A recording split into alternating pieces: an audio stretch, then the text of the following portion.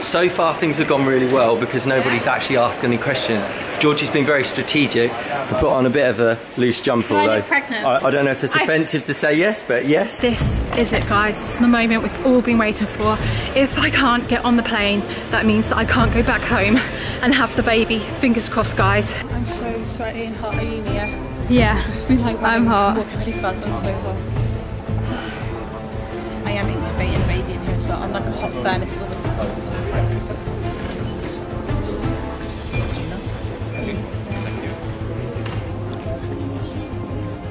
Okay guys, so we walked through the boarding gates and they didn't even like notice that I had a bump or anything, so they haven't asked.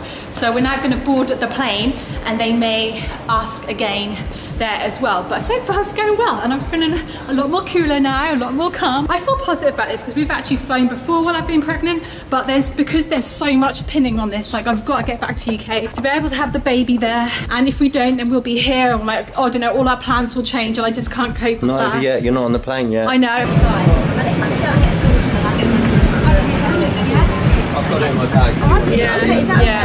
Thank you. Sorry, we just have to check that, so I'm sure you've probably had that before.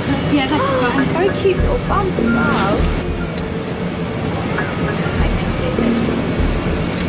Okay, thank you. Bye.